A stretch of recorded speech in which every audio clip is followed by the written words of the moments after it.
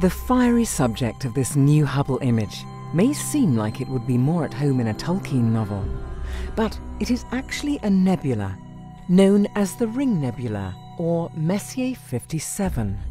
Although this nebula is one of the most famous objects in our skies, more than 200 years after its discovery, astronomers are still unveiling some of its secrets.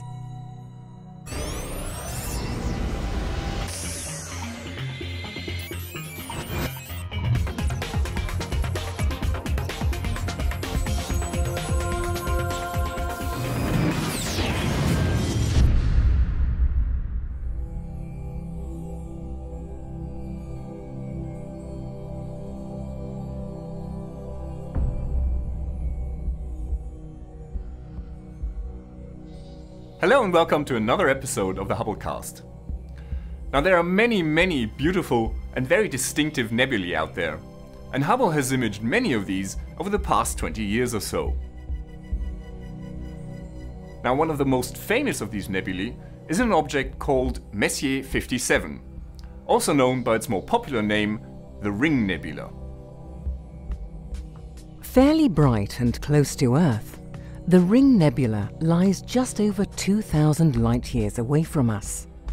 It is a prominent example of a planetary nebula, where a dying star, like our Sun, has pushed its outer layers out into space. The nebula closely resembles the equally colourful Helix Nebula, which formed in the same way. Both are common observational targets and have been well studied by both professional and amateur astronomers for years. The Ring Nebula was discovered in the late 18th century, but its true shape and structure have remained somewhat unclear until now. A team of astronomers has used the NASA ESA Hubble Space Telescope alongside existing ground-based data to explore the Ring Nebula in depth. The astronomers wanted to better understand the nebula's structure, its evolution, physical conditions and motion. And it turns out that the Ring Nebula is not in fact very ring-shaped after all.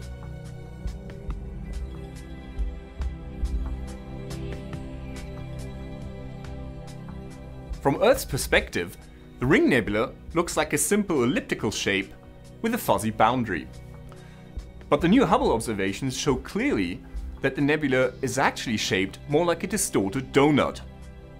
We are looking almost directly down one of the poles of this structure, with a brightly colored barrel of material stretching away from us.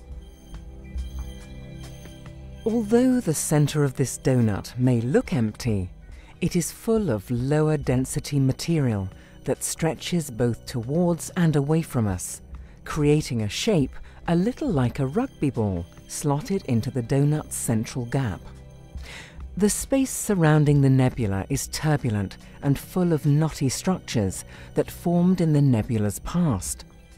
This new research disagrees with previous models of the Ring Nebula, which have suggested that the object has a less spherical shape.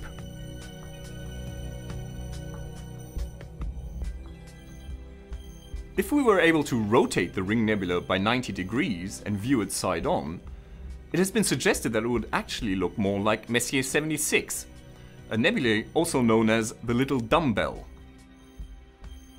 Now these nebulae are formed of ionized gas from the atmosphere of a dying star.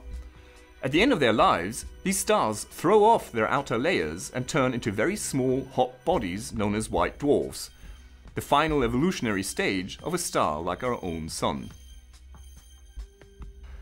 Thanks to these new observations from Hubble, we now have a much better understanding of the true structure of the Ring Nebula. This is Dr. J, signing off for the Hubblecast. Once again, nature has surprised us beyond our wildest imagination.